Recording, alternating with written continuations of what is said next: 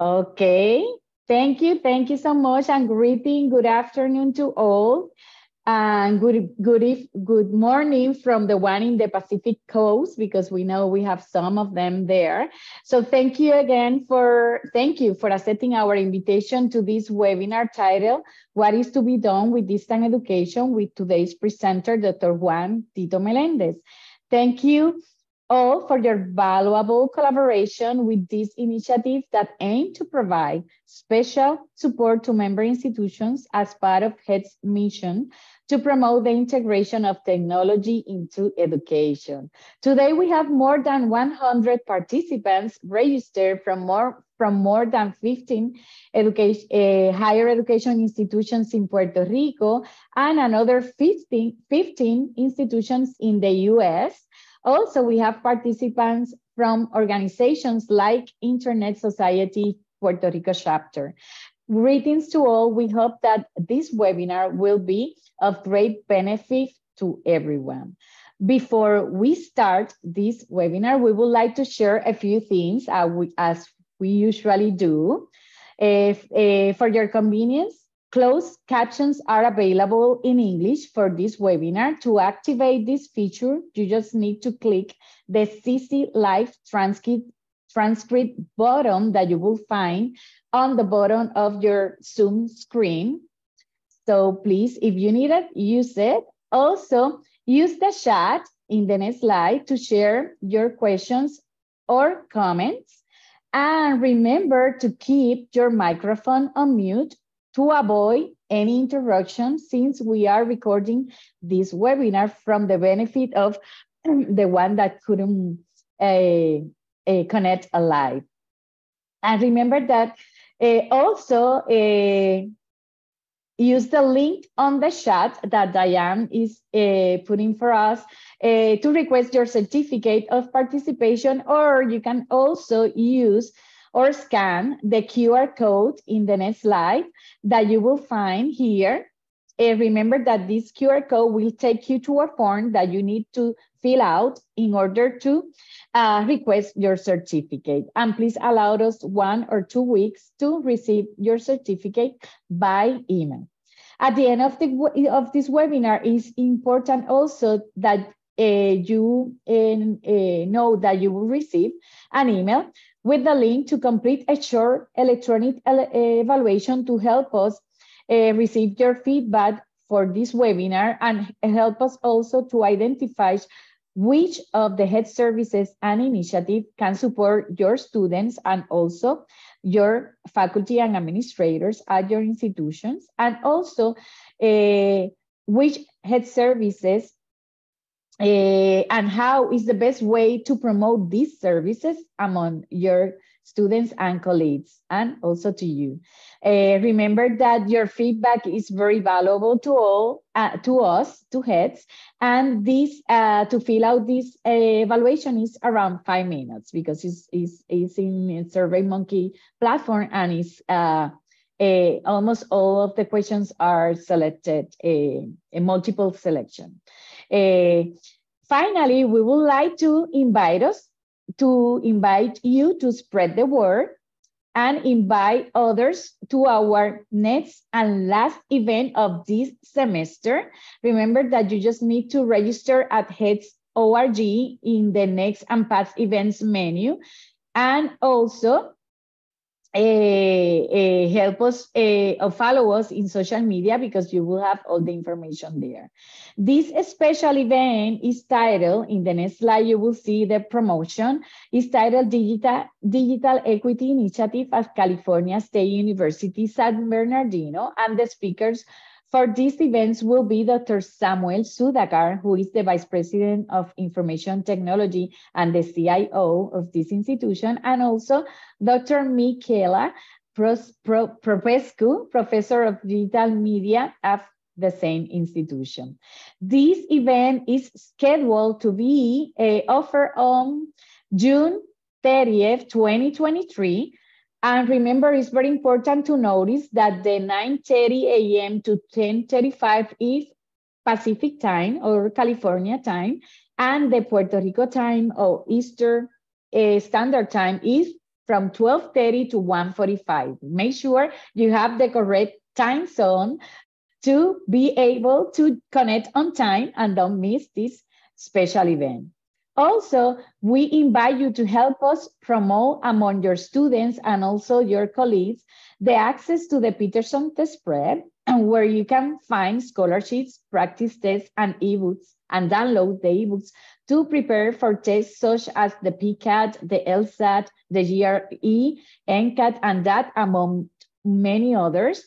And in the next slides, remember, if you don't know the password, send us an email to info@org, at HETS.org, excuse me, or you can text to my mobile 787-616-3201. And please, when you text me, say the name of your institution so I can give you the correct password. In addition, you can access also the Peterson Career Prep to search for jobs and internships. Also use very neat tools to create your resume or find career advice among many other services that this database have. And remember that the password is the same for both to access both tools, but if you don't have the passcode, send us an email or text me with the name of your institution again.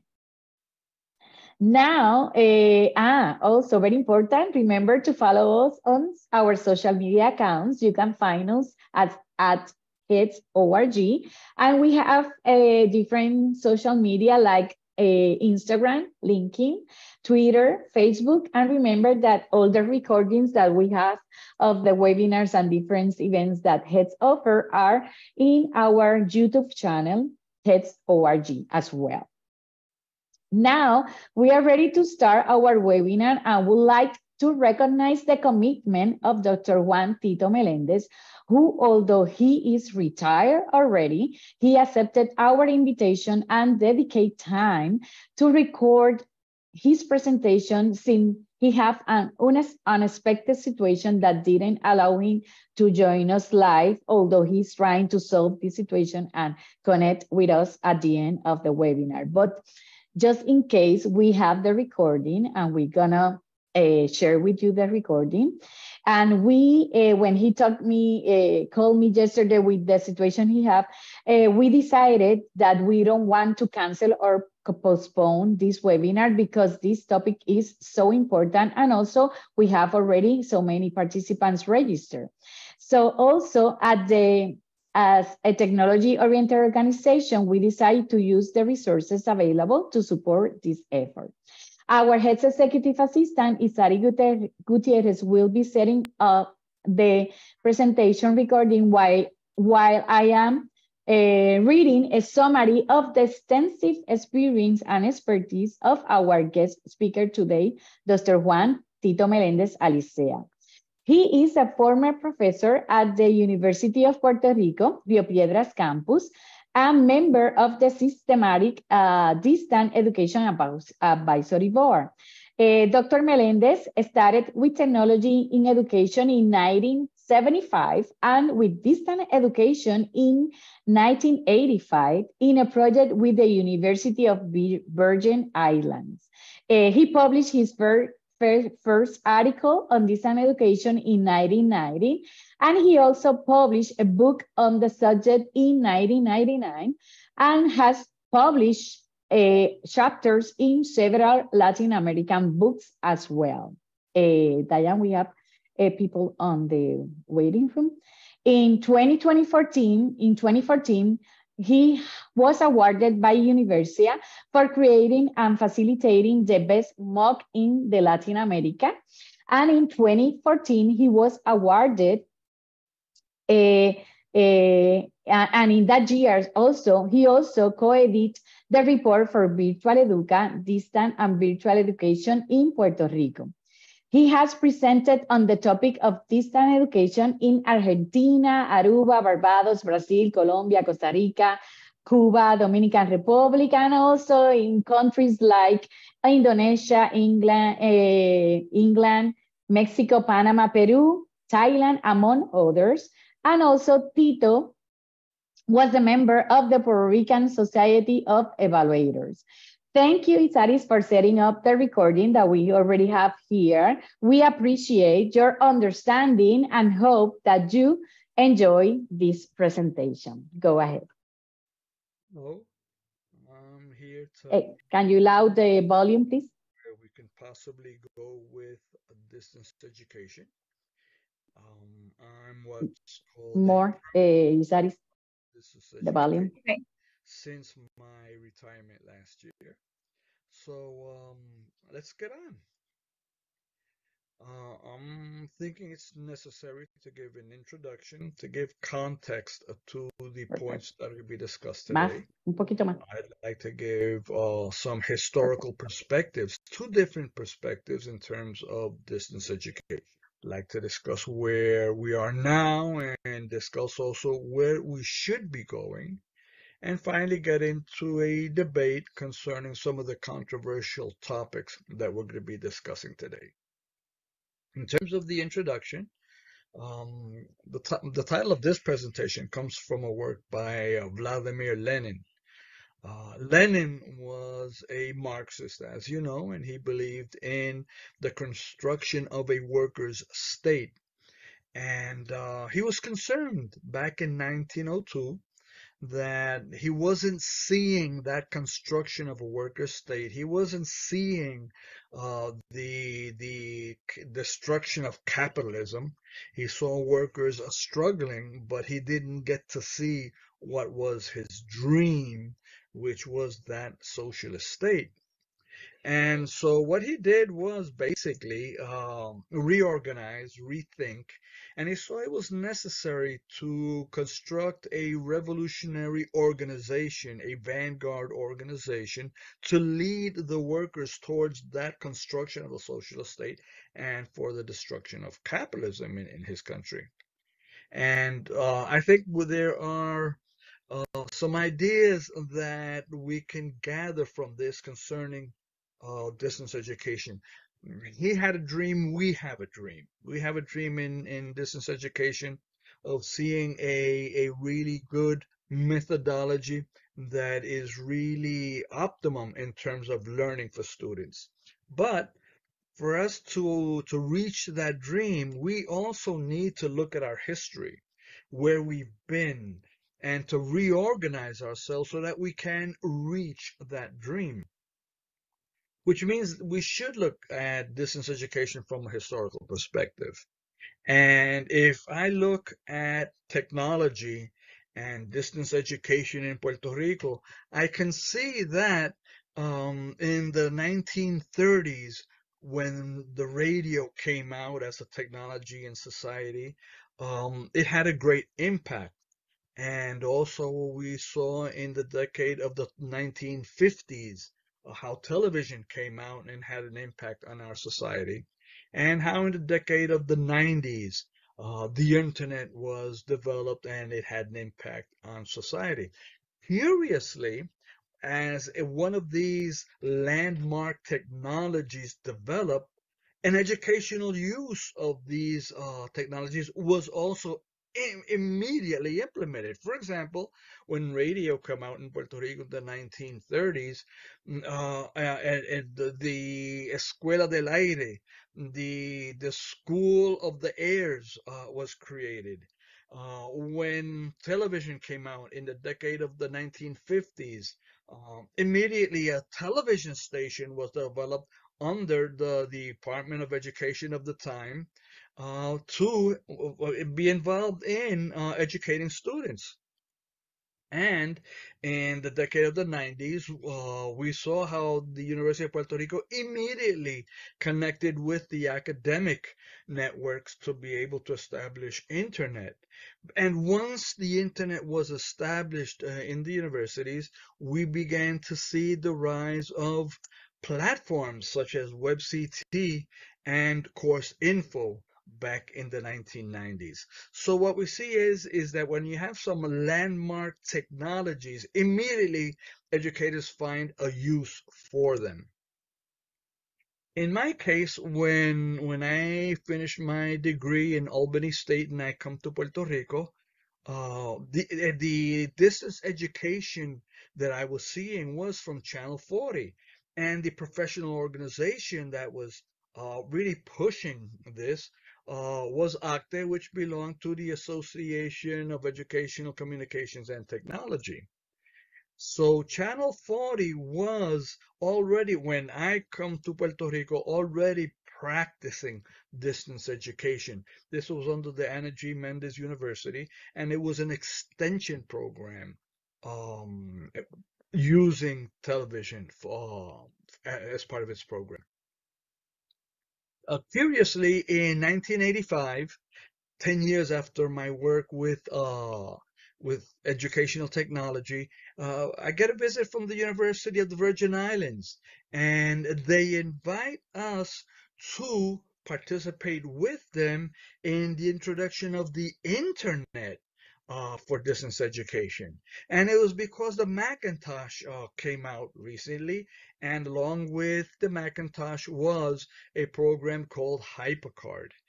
So what we saw is that immediately we were looking for a alternative type of distance education using the internet.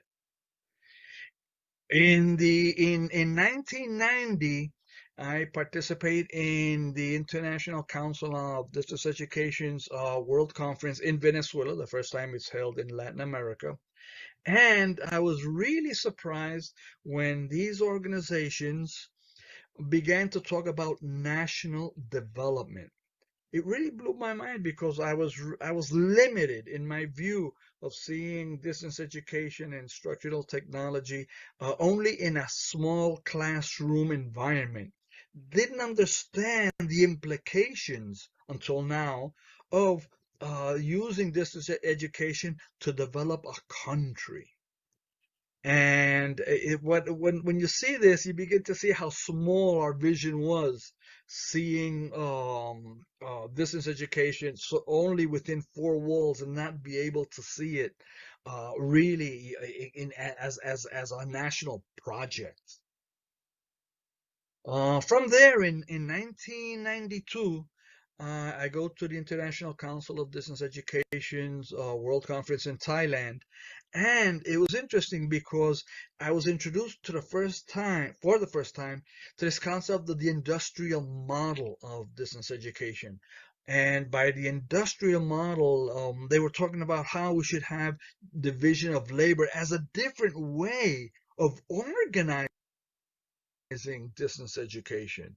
And just to understand what this means is that we're used to having an educational process where a teacher is constantly being asked to put on new hats, not only as a subject expert, but also as an instructional designer, as a technology expert, as an expert in assessment, as an expert in communications.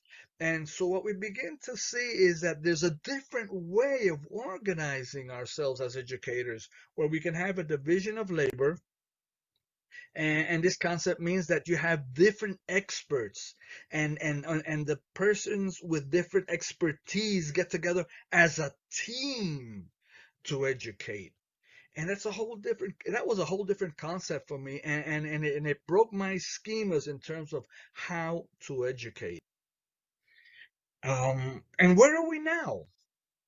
Basically, I think we haven't moved that much in many instances. We still have dominantly an individualized craft mentality. We still have that teacher, that professor within four walls, or with only one group at a time, dealing by himself basically, or with few people in his educational process. But at the same time, even though it's individualized in the sense of you have a person, an educator working basically alone, at the same time he's dealing with mass education in the sense that he's projected, or he or she's projecting a mass curriculum that really doesn't individualize, because it's almost impossible to individualize one person with, say, 20, 25, or 30 students. And the contradiction here is that on the other side, in terms of society, we're seeing a greater digitalization of the economy of society, and we're seeing a more personalized production where you can actually personalize the car that you want to buy, you can personalize the sneakers that you want to buy, but you can't personalize the education that you want to participate in as a student. And to illustrate this, imagine a doctor going into his or her office and having all his or her patients stand up and say, "Hey, I'm going to give you 2 aspirins, and I want you to come tomorrow." The patients will not tolerate this. They want an individualized treatment. But even though we may see this as ridiculous for a doctor to do, this is what educators do constantly when they walk into the classroom and they give the same content to everyone and then expect them to return for the next session. So there's a contradiction in terms of what people expect in the medical field, but it's not contradictory to many to see this happening in the educational context. What this implies is that there has to be a new way for us to educate. And if anything is pointing the way towards a more individualized education, it's artificial intelligence. We have to bridge how we practice now education with what is expected in terms of the technologies that we have, especially with the introduction now of artificial intelligence. And I had a conversation with ChatGPT concerning this. And I asked ChatGPT, what's the current state of distance education? And the response was is that this education is gaining more and more acceptance. Why? Well, one was the global pandemic. Curiously enough, we as educators weren't able to convince enough teachers and administrators to promote more distance education. Who did this was the great global pandemic. And we have now, because of that great pandemic, we have more technology and more access to technology so that we can now advance distance education. And another factor that ChatGPT pointed out was that student demographics are changing also. Students are no longer studying full time in our institutions. There's more part-time students or teachers who share their studies with their work and their families. So this is creating a demand for more flexibility. And in terms of the challenges that ChatGPT presented was one is that we have to ensure greater equality in access because we're not seeing that equality and that access equally distributed. And it also pointed out that there are concerns concerning quality and rigor that has to be addressed. And there are issues still in terms of accreditation that have to be addressed. And naturally, all this implies is new forms of training and support so that distance education can really be conducted well and effective. So what must be done for this to take place?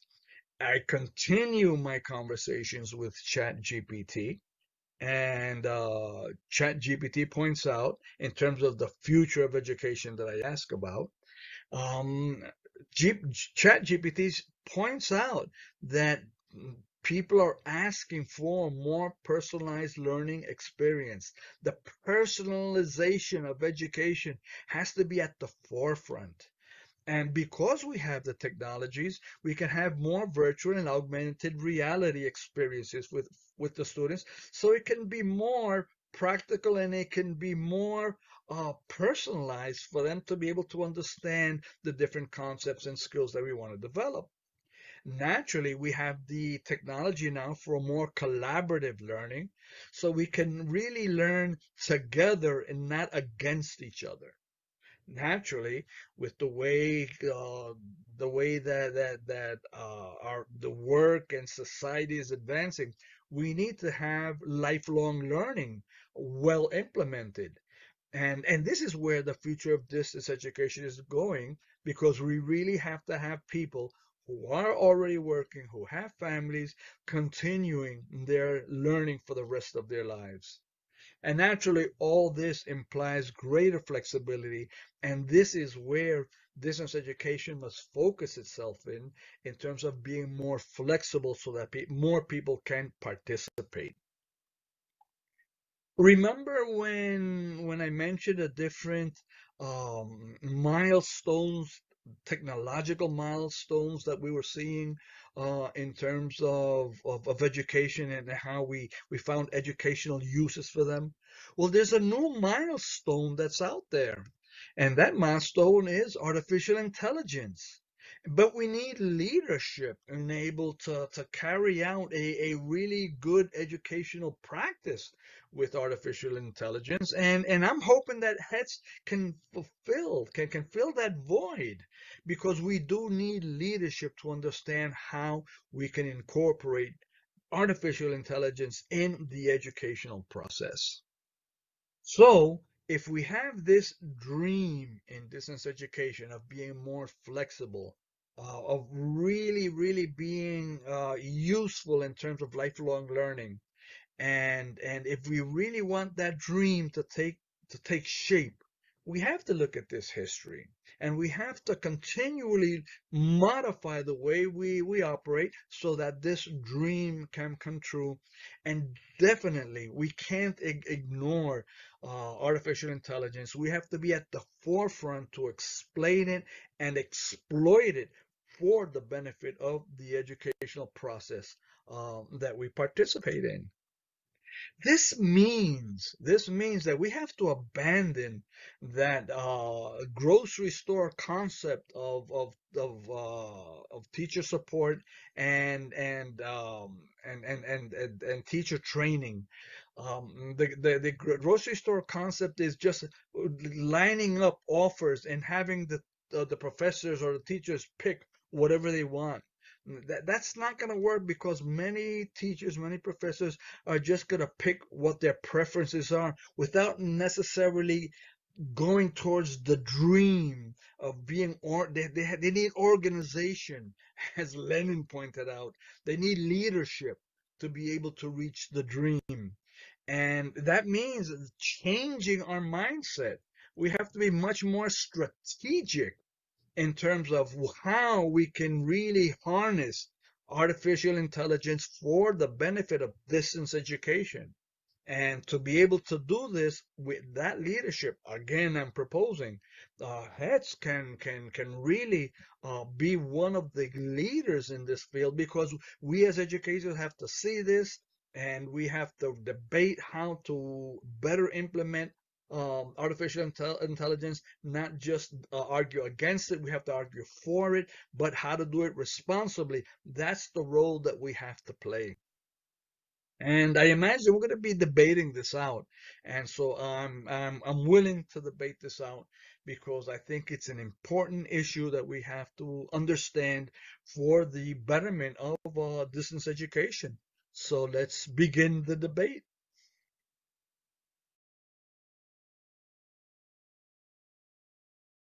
Okay, hello again. We're in the second part of this workshop, and we're in the middle of a debate, and I'd like to contribute a bit to the debate. And if we look at the situation from the dream that we should have in distance education, there's a lot of different routes that we can take, a lot of alternatives that we can take. But the important thing is to have the dream, to take distance education somewhere which will benefit our students.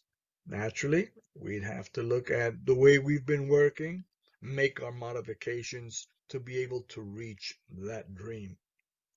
There are people who think that just increasing the amount of courses that we have or increasing the amount of programs that we have in our institutions is enough to bring distance education to a different level. And to me, that's not enough. It's not a question of quantity. It's a question of quality. And I think what we have to talk about is changing the way we run distance education. And one of the big changes that we have to look at is lowering the cost of education. We know that we're losing students because they don't have the money. They don't have the funds to be able to study. Education is becoming increasingly expensive. And we can't, if we talk about social justice, continue to let these costs rise in terms of higher education. So what we have to look at is how to offer really high quality distance education, but at a lower cost. These are some of the obstacles that we have before us. These are some of the challenges that we have before us. But we're really forced to look at this and try and tackle this so that distance education and technology and education, the whole education experience, can be enjoyed by a greater number of people. So to me, increasing programs, increasing the amount of courses is not enough. We have to change the way we work. And this is something that we have to put on our agenda. One of the ways to be able to deal naturally with the question of cost and at the same time increasing the quality of what we work is with the division of labor. It's a question of understanding that we have the best people to do better things and that we need to reorganize ourselves in such a way so that we can increase our quality, but at the same time increase the efficiency so that we can have a distance education at a lower cost. And one of the ways to lower cost is to just increase our reach. If we go global and we have a lot of people enjoying this experience that we're offering, we're able to lower our costs. But it means having that global vision. And that's something that not many institutions have. Not many institutions have this global vision to be able to expand the offering and lower the cost. Naturally, we have to watch out because we want at the same time, even though we want to globalize, we also want to have a more personalized experience. The personalization of education, the customization of education is increasingly important. And we can do this. We can do this if we tackle this the right way. Naturally, if we have a lower cost and if we have a more personalized education, I think we'd have the incredible product that we're all searching for in distance education. Naturally, when we talk about personalization, we're not talking about having experiences where it's only a one-to-one type of situation. That means increasing costs. There are other ways to personalize. And when we talk about personalization, we can talk about uh, getting people together, having it very social. Many times we associate personalized education with in a totally isolated environment, and that's not the case. We're not talking about isolating students. What we're talking about is personalizing their educational experience. And that's something we have to work towards. And naturally, one of the ways to do that is to have personalized or contracts with students that would clarify what their learning needs are. And we can classify the resources they're going to be using to get to meet their goals, and naturally to submit the evidence of learning. And these learning contracts can be very individualized, but at the same time, using the multiple resources that our institutions can offer. It's a different way of educating. It's a different way of meeting their needs, and at the same time at a lower cost and with a more personalized experience. It's another way to do things. And we have to think ways of getting distance education to do this. That's the challenge. There's a challenge here that goes beyond just increasing course numbers and program numbers in our institutions. But the big but here is that we have to change the way we gather data. Because if we look at our institutions, we can identify where the student weaknesses are and where their strengths are. The problem is that we're not gathering this data.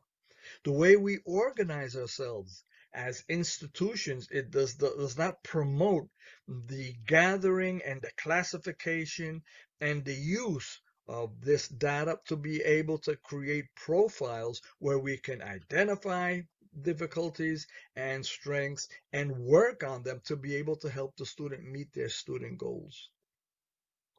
If we look at the transcripts, for example, which is what we submit as evidence of learning, many of these transcripts don't really tell us what the student knows. All we know is that the student may have gotten an A, a B, or a C in a course.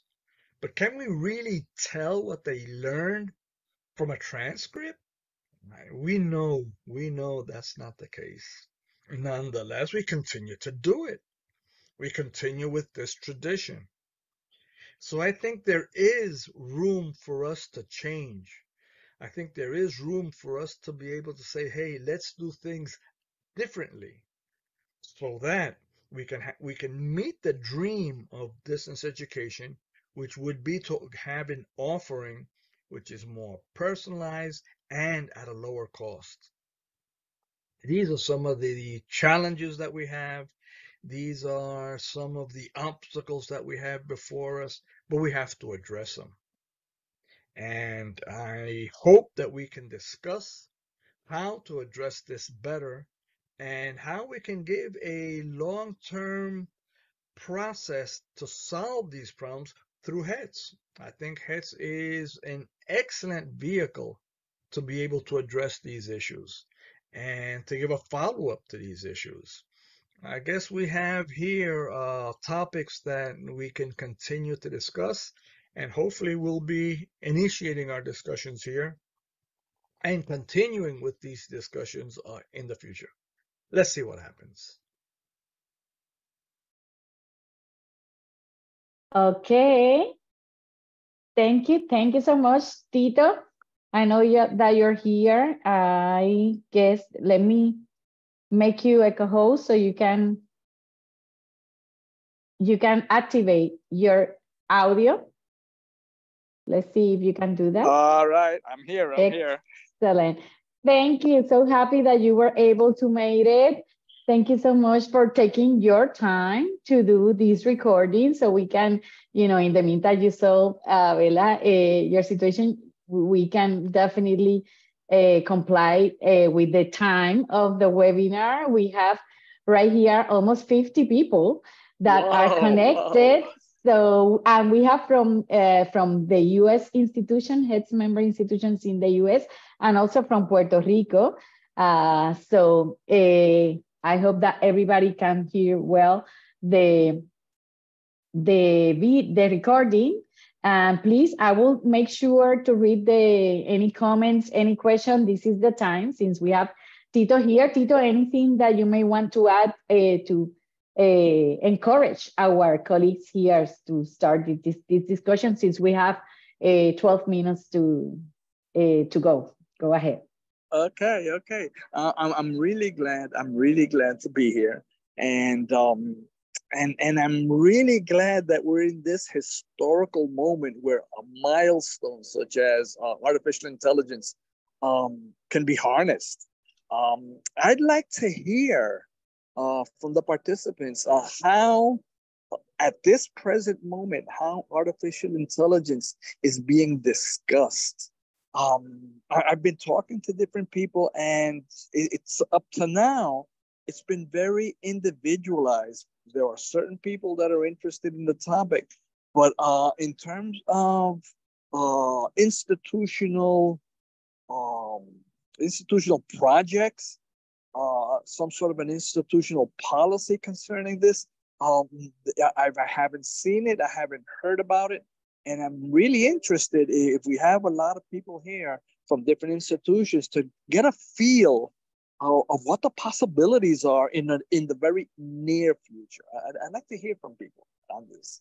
Let me before, because probably it's going to be easier if the participants can activate the audio. Right. So Diane, if you could please allow participants to activate the audio, because so far since we were sharing this recording, we disable that feature, but probably since you want a dialogue and it's difficult to write on the chat. So anyone that may want to activate, Diane, let me know if you already were able to do that. Ya está.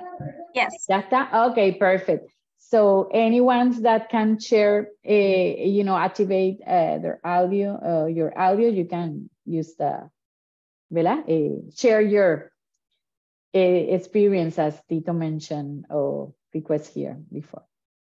Anyone? Don't be shy.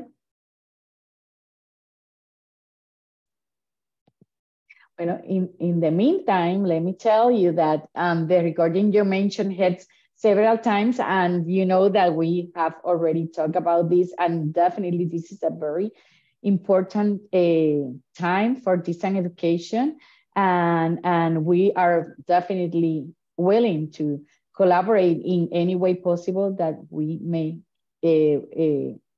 are capable of, and I'm so happy to count on your collaboration, Tito, although you are already retired. I know you want to continue this conversation because it's crucial in order to transform education. So during next semester, we will continue talking about this topic, and not only talking, but also trying to figure it out ways that we can collaborate.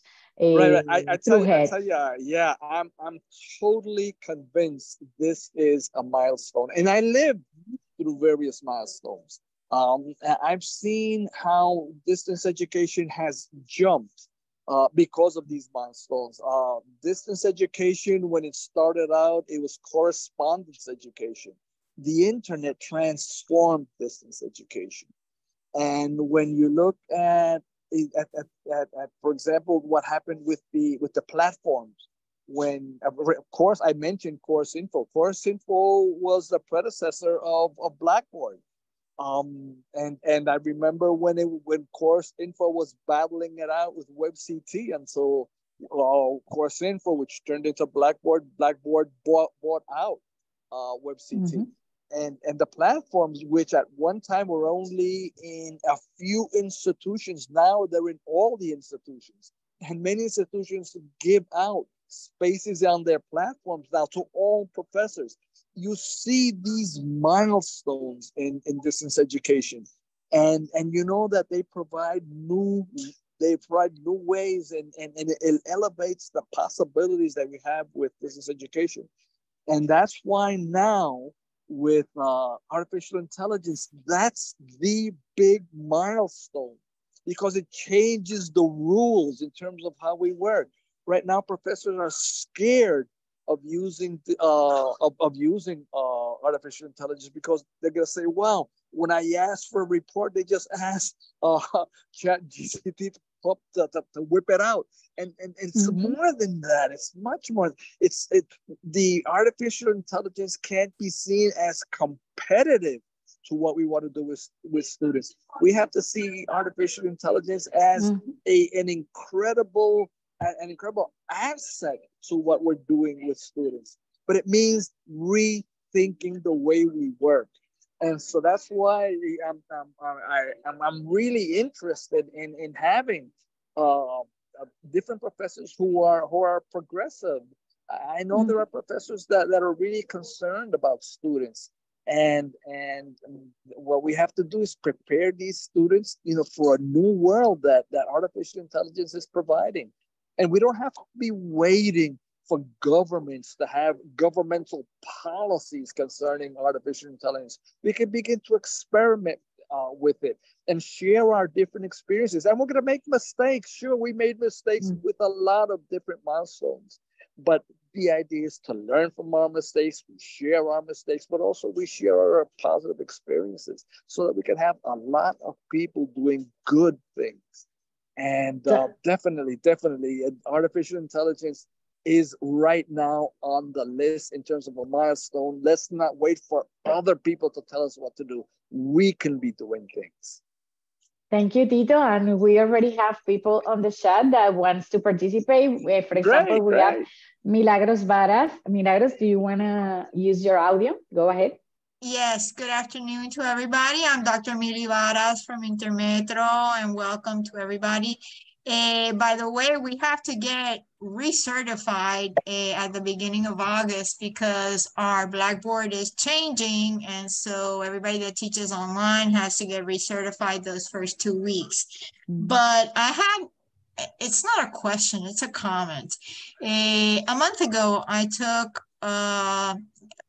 it was more than a webinar, it was a seminar that was a 2-week seminar from Mexico, but it was in English. And it showed us different types of AI like ChatGPT and problem-solving apps. And it was impressive because you can ask ChatGPT in a minute to say, okay, write me a poem about Mili.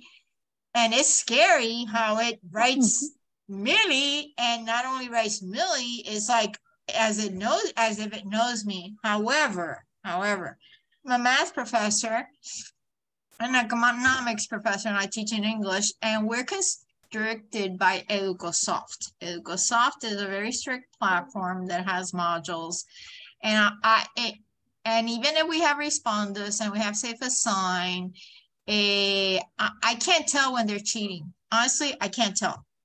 I know they're cheating because if it takes me 25 minutes to do an exam, they can't do it in 19 minutes. But they could be using something hidden on Respondus Locked App Browser, and I can't tell. And I can't. And the next time when I warn them, well, they'll stay on the computer raising their heads up and down for an hour. And so, what do you do? How do you balance that? Good comment. Yeah. Part of the challenge is the way we have to reorganize the way we work, definitely. Because it's not a question of saying, this is the way I teach, and artificial intelligence doesn't fit in, therefore I will not use it. That's not the way to work it. It has to be totally different. We have to say we want to use artificial intelligence, and how do I teach with it? How do I reorganize what I do? And that's the fascinating part of being an educator in this historical moment. So how do you do it when you're constricted by a program that has you stuck to 18 modules per semester, 3 partial exams, and a final exam, and you have no flexibility? I don't know if you know about EducoSoft, but we've been using it for 10 years now, and I don't know, it leaves us very little flexibility.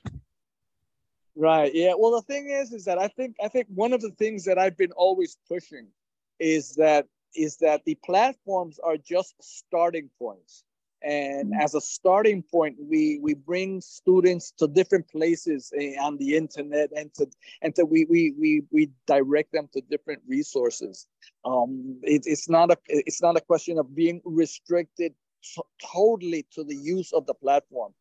And to me, that's one of the negative uses of a platform, to restrict students instead of being a starting point to go throughout the world, digital or physical. We don't have a choice. Yeah, that's part of the institutional policies that we have to change. Definitely. I agree with you 100%. Yeah. And even if I try to make different changes, for example, I'm a Pentatonix fan, and I try to put a song from them that's about time, by the way, and measuring time. And I had a totally different exercise for them. But it was because now we're in semester and I had an extra week. We're not in trimester. So it gave me some free time to experiment, but still we're tied to the platform. Right. These are the famous battles that we have to have, definitely.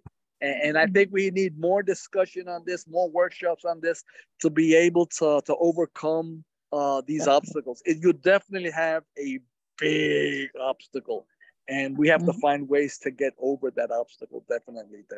I agree that the potential is there, but you have a big obstacle. Yeah.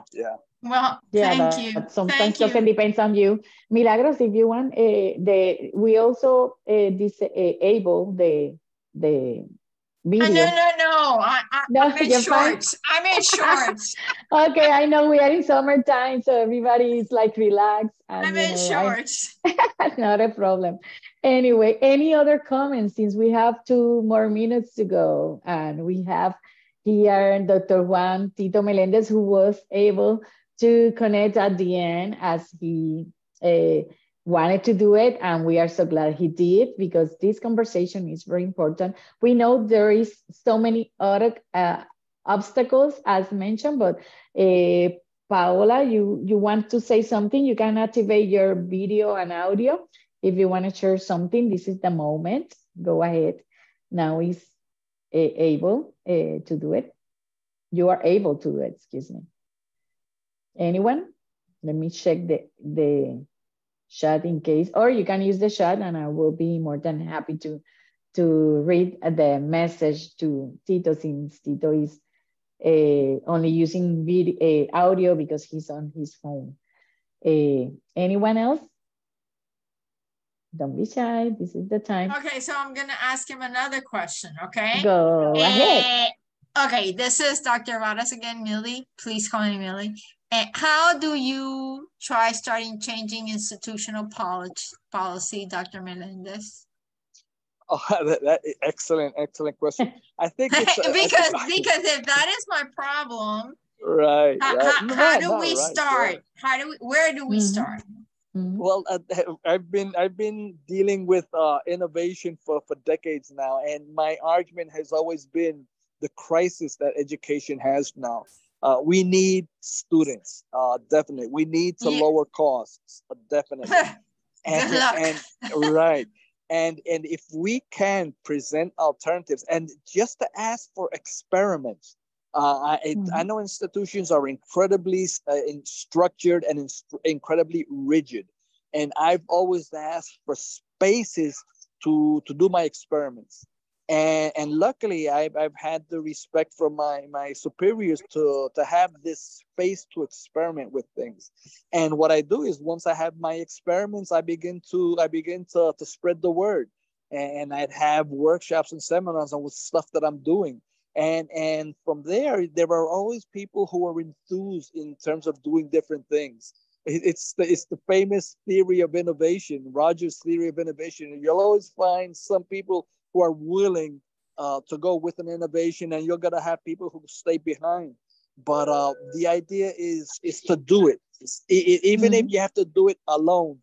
And once you do it, you have to let people know what you're doing and divulge it. You have to propagandize it. You have to let everyone know that these experiments are possible. And many times I've been just satisfied with my little experiments and having a few people with me. But my growth, I've grown so much by doing these experiments and having these dialogues and having these debates and fights with my supervisors, definitely. Because I remember Trust me, I understand. I remember when I tried to have classrooms in Second Life with virtual reality. And I was told by the IT people that I was taking up too much bandwidth. I've had fights galore with my institutions, definitely. But I've enjoyed these fights because it opens the doors for others, And so I just encourage you to do your own little experiment, and from there let people know what you're doing. And if you do this with enthusiasm and you spread the word with enthusiasm, there'll always be people to really follow you, if we do some really good experiments. So the idea is do it. Yeah, do it. I'm the Energizer Bunny, the gringa. Right, yeah, right. so don't worry. Thank you. That is it. Thank you again. Anyone else? Dalia Rosa say thank you on the chat. Remember, before you go to Diane, if you put again the certificate link form so they can request their certificate, please do so. Remember to click there and submit your information. And again, any other question, since we have a few. Bueno, we already passed 3 minutes from the ending time. But since this discussion is so important, we want to give a few more moments. If not, we don't have any other question. Remember also that you can either click on the link that Diane just put on the chat to complete the brief evaluation, or you can wait and we will send that evaluation link through the email. But the certificate is important that you click because it's on the only way that we can send certificate of participation is that you submit your information when you are in the webinar. Please remember to allow us from 1 to 2 weeks to receive the certificate. And Tito, any closing remarks before you go, since you were able to be here with us? We are so happy for that. Go ahead. I'm just happy that we have this many people interested in just doing things differently. It gives me hope, Yes. Yeah, when you fight a lot of battles and you lose a lot of battles, you always win some. And just having people interested in new ways of looking at things, I think that's so positive. And let's just give some sort of support to all these that are thinking differently, so we can have a better educational experience for our students. Definitely. You made me happy. Thank you so much, and we are so happy to have you back from your retirement to help us leading this discussion. Thank you so much. Anyone? I think someone opened the mic. If you want to do some comment, that's the time. If not, we are ready to go. We have a lot of different comments giving you thank you. So thank you all for joining us. And remember that the recording will be not only the recording of the webinar, but also if you want to go and see the recording 1 and recording 2 is going to be there at the YouTube channel as well. And thank you so much. This time we are not going to share the presentation because the presentation was a video, the recording. So you will have, you decide if you want to go either to see the whole recording with the final Q&A session or just click on the recordings. Thank you. Thank you again. Today is Thursday, but tomorrow is Friday. So have a happy long weekend, because in Puerto Rico we celebrate next Monday the Jubilee. I think it's the day that we are celebrating.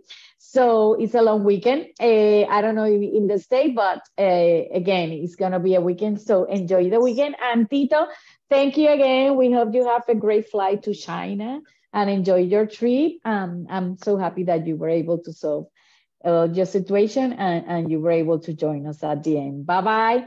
Thank you so much. Thank you, Isaris, for helping us with the multimedia from the office. And thank you, Diane, for helping us in the chat.